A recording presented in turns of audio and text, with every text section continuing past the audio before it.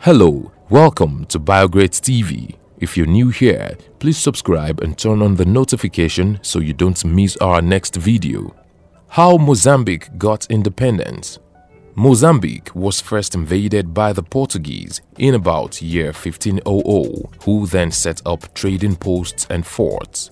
Later, in the 19th century, when Europe started the scramble for the continent of Africa, Portugal undertook a series of military campaigns to try and extend their colonial rule inland. But the main method it adopted to exploit the potential of the region was to award large tracts of land to commercial companies which were commissioned for that purpose.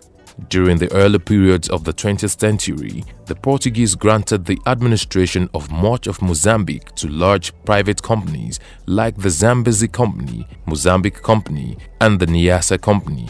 Although slavery had legally been abolished in Mozambique at the end of the 19th century, the chartered companies adopted a policy of forced labor, using the African population to supply labor for mines and plantations.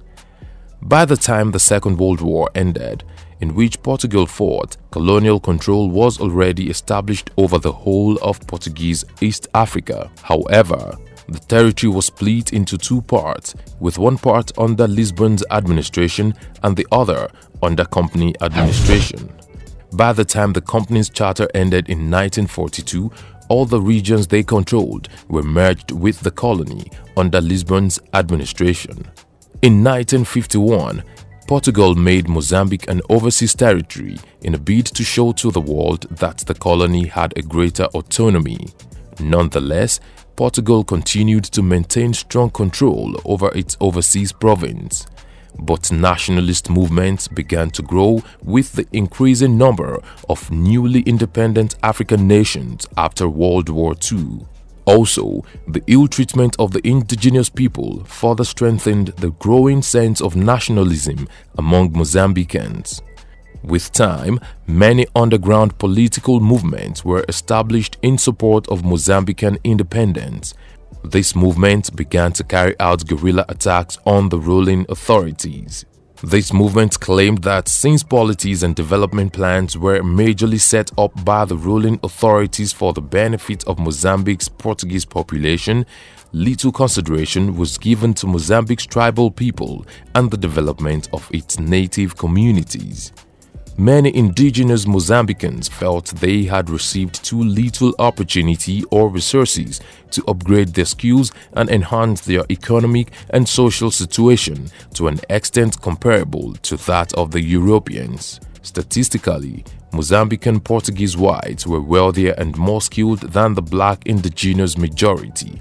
From the 1960s and early 1970s, the Portuguese government began implementing gradual changes with new socio-economic developments as a means to water down the clamor for independence.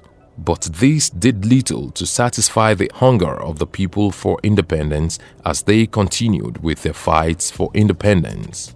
The major confrontation from the underground movement was from the Front for the Liberation of Mozambique, FRELIMO. FRELIMO started a guerrilla warfare campaign against Portuguese rule in September 1964. This conflict, along with the two Portuguese colonies of Angola and Portuguese Guinea, became part of what is known as the Portuguese Colonial War. From a military angle, the Portuguese regular army maintained control of the urban centers, while the guerrilla forces focused on the rural areas in the north and west to weaken the influence of the colonial administration. The Portuguese dictatorship back in Portugal did not take lightly the ongoing guerrilla activity in their colony. A major military tactic was launched with large numbers of troops sent to Mozambique from Portugal. But the guerrilla movement proved to be difficult to suppress. Even when Eduardo Chivambo Mondlane, the leader of FRELIMO, was assassinated in 1969 with a parcel bomb, the movement continued relentlessly. By 1974, after 10 years of warfare, FRELIMO had taken control of the whole of the northern part of the colony and was moving south. The fall of the authoritarian regime of Estado Novo back in Portugal and the country's return to democracy also weakened the resolve. The Portuguese began negotiations with Frelimo, and by September 1974, a provisional government was put in place made up of representatives from both sides. When the eventual constitution for the new nation was published in June 1975, it stated clearly that the president of Frelimo would also be president of the new nation to be known as Mozambique.